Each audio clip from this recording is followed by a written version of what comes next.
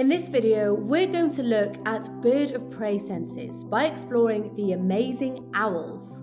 As we learned in video number 5, birds of prey are well known for having amazing eyesight. They have far more sensory cells in their eyes compared to mammals, and buzzards have been found to have 5 times as many sensing cells in their eyes as humans.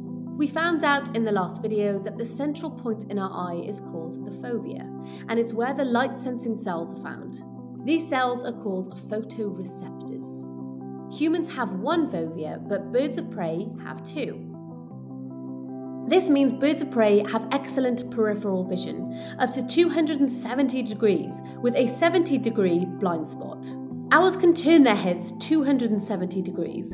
When combined with the 170-degree peripheral vision of each eye, this gives them an amazing 360-degree field of vision. To achieve the flexibility needed to turn their head 270 degrees, owl necks have 14 vertebrae, while humans have 7. Owls also have special blood vessels in their necks to ensure that the blood supply to their brain isn't restricted when they turn their heads so far around.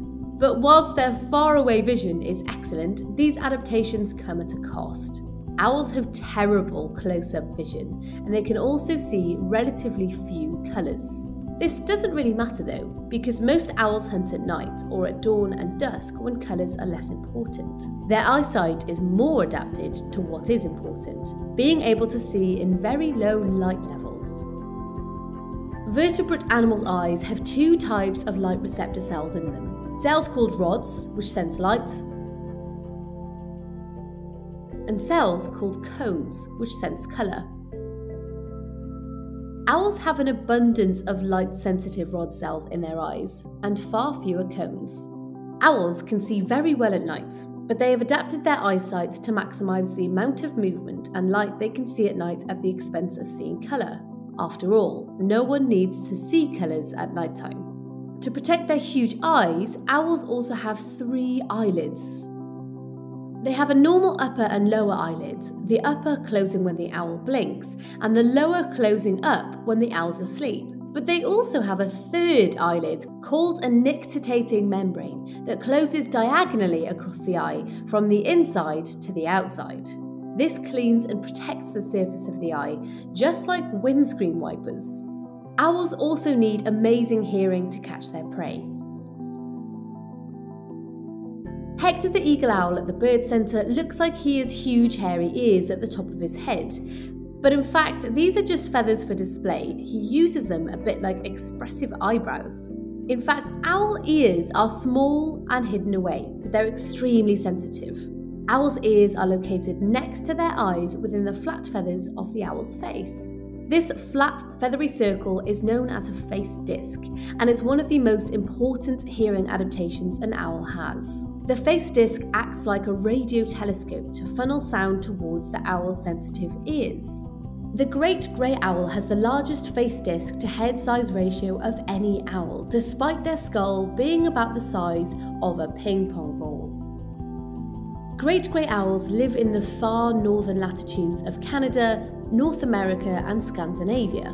They hunt different prey depending on their habitat, but prefer voles and other small mammals like gophers or weasels.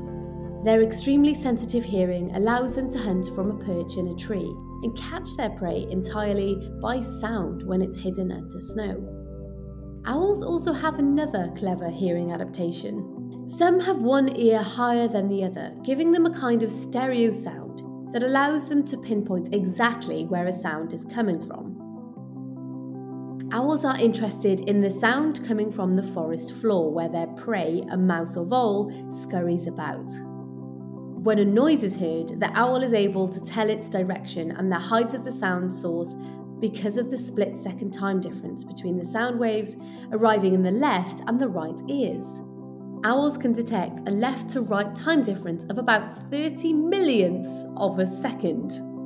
In a barn owl, the left ear is higher than the right, so a sound coming from a mouse running around the floor will be heard in the right ear before it's heard in the left.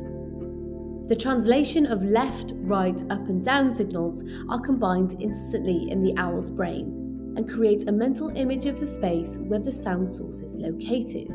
Once the owl has determined the direction of its victim, it'll fly towards it, keeping its head in line with the direction of the last sound the prey made. If the prey moves, the owl is even able to make corrections mid-flight. Owls have many different incredible adaptations that make them very stealthy aerial hunters. It's these that gives owls the features we find so mysterious and magical, such as their huge facial discs and their ability to fly silently through the night.